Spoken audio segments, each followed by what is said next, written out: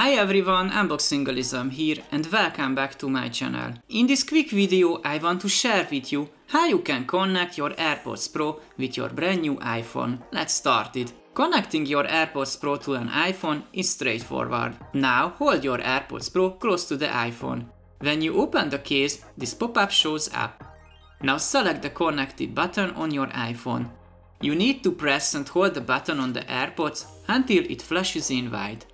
If you already connected it to one of your iOS devices, you don't need to put the Airpods Pro into pairing mode because all devices that are linked to your account will be recognized. Just open the case and it will connect automatically.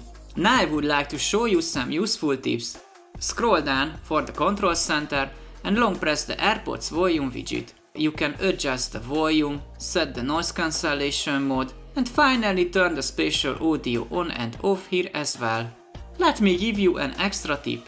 You can share audio with another AirPods. If I take my AirPods Max out of its bag, as you can see, it shows up in this list and I can select to share the audio with it. I can adjust the volume for both AirPods separately and set the volume of both at the same time. That's all I wanted to say about how to connect your Airpods Pro with your brand new iPhone. At the end of my video, let me ask you a small favor. As you can see, most of my viewers are not subscribed. If you find my video helpful, please take a second to give a like and click on the subscribe button to help my videos reach more people. Thank you and see you in the next one.